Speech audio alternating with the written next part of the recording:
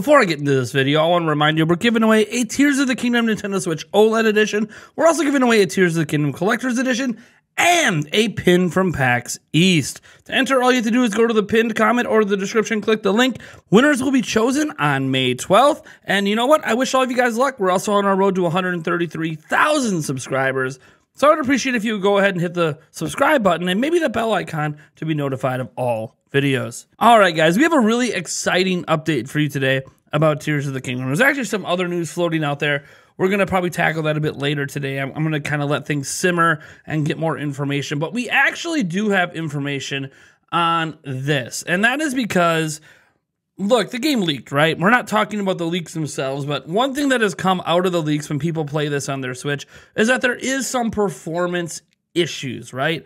And when there's performance issues that are also backed up by the actual gameplay demo that the media played a couple weeks ago, it makes you wonder, is this something that's going to potentially bog the game down, potentially be a problem? And is it something that would be addressed before the game comes out?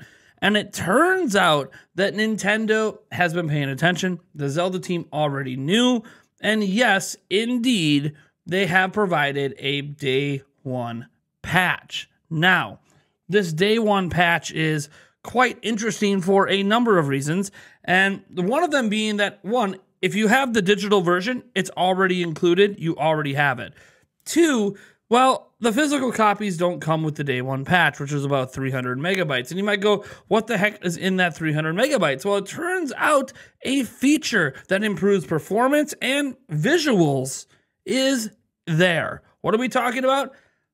Fidelity FX Super Resolution. Yes, folks, that technology Nintendo has already used in other games, such as Nintendo Switch Sports, is added with this patch. And my lord, apparently it makes a big difference. Why? Because people were able to extract that update from the digital version via a data mine and apply it to the physical. And it turns out, yup, makes a world of difference. No surprise, because it does make a difference in other cases as well. Now, the big thing about this version of Fidelity FX Super Resolution is it does appear through the data mine to just be the 1.0 version, which is technically like the worst version of FSR besides back when it used to be in the demo stages, but also happens to be like the only version of FSR supported on Switch. It's the same version they used in other games that actually ended up making a difference. The big key thing here that we want to get out of Fidelity FX Super Resolution is better frame rate stability. That's the big thing we want, and we can get this here. So just a reminder on what Fidelity FX Super Resolution really does. It lets you run a game at a lower resolution, but then be able to upscale it. And what happens here when you run at a lower resolution is you're able to gain performance. So you can get better at frame rates while maybe not suffering a lot of loss in the image department. So that's really what Fidelity FX Super Resolution does. And while 1.0, again, isn't like the greatest, fix ever, it is better than nothing. And early reports are, including from some people with review copies, that it has made a difference because now the review copies are getting that update because they didn't have that update originally a couple weeks ago, and now it's been released to them too. So the bottom line is this is a massive deal and should fix a lot of the performance complaints that people had about this game before launch. And this is another reason that those of us waiting for launch may in fact have gotten a better experience than those that have been emulating or pirating the game over the last week or so, because again, you're not potentially using the final version of what the launch is going to be. You're using whatever version was available at the time they started printing cartridges. So I'm just going to sit here and wonder what else is Nintendo going to do, because while this is the update at the moment, who says they're not all the way up to version 1.2.0 by the time the game comes out, because maybe they have an additional update they're going to be doing. And guys, if you didn't think they were going to continue to update this game to make it run better, make it look prettier, you clearly weren't paying attention. Nintendo did this back in the day with Breath of the Wild. We had numerous updates to help with performance. And look, this one update seems to already fix the 30 FPS drop into 20 FPS problems. So I'm already pretty stoked about what this means. This is not a technology they ever applied to Breath of the Wild. So if you want to be like, oh, well, Breath of the Wild, they didn't use this in Breath of the Wild. Literally, this is something they've only been using the last couple of years, and it's really exciting to see them continue to use it.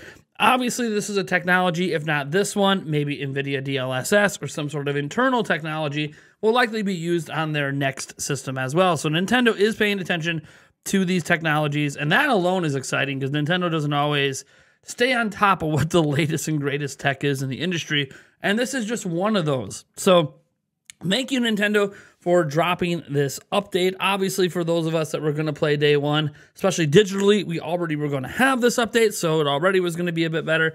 And those that bought it physically day one, hey, the patch is available to download day one. You'll be able to update your game, and you'll be able to enjoy it as well. So I'm just really excited about this. That seems to be the brux, by the way, of what's in update 1.1. It's a 300 megabyte update to include Fidelity FX Super Resolution. It's a pretty decent chunk size for just one feature, but it's an important feature and one that I'm really glad Nintendo's working on. Now, I don't know what they're going to include in other future updates, besides obviously some tweaks here and there, maybe some bug fixes, because, there are some bugs I have heard about from the leaked copy. Although the problem is that these bugs are not running like the way the game normally would. Like one bug I heard about apparently specifically only happens in emulation. And it's like, well, then we don't really care about the bugs in emulation because then it ain't Nintendo's problem, right? We care about what it's like running on Switch. And from there, I haven't heard a whole lot. I've talked to a few people that have verified review copies. And just on the surface, it does appear that this game is relatively bug-free. And that shouldn't be a surprise, but I mean, we've had glitches and bugs in prior Zelda games. There was the cannon room in Twilight Princess, right?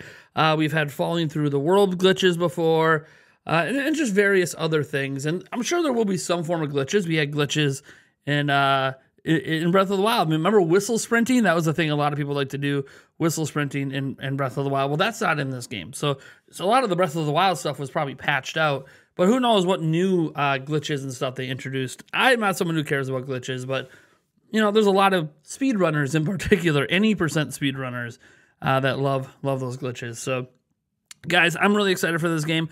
I think you are too. I hope you're having a good weekend. Today we're celebrating Mother's Day in my house. Why? Because, hey, I'm going to be playing Tears of the Kingdom and streaming it for you guys next Mother's Day. So, kind of a weird weekend for them to drop the game on, right? It's Mother's Day weekend. But hey, my entire family agreed to move it for me.